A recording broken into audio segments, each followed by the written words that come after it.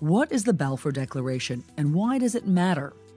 On its 100th anniversary, many in the Arab world blame the declaration for the decades-old Israeli-Palestinian conflict. In 1917, British Foreign Secretary Arthur Balfour wrote a letter to Lord Walter Rothschild, one of Britain's most prominent Jewish citizens.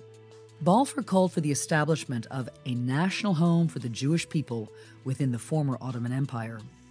At the time, the population of Palestine was less than 10% Jewish, and the declaration accelerated Jewish migration from Europe.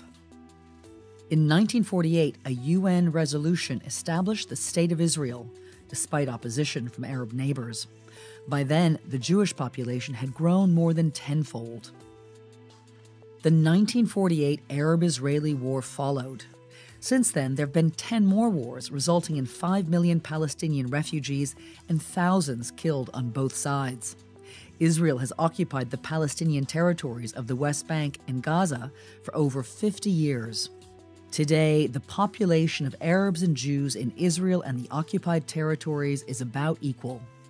The Israeli-Palestinian crisis is one of the world's longest-running conflicts. 100 years after the Balfour Declaration, the conflict remains in urgent need of resolution.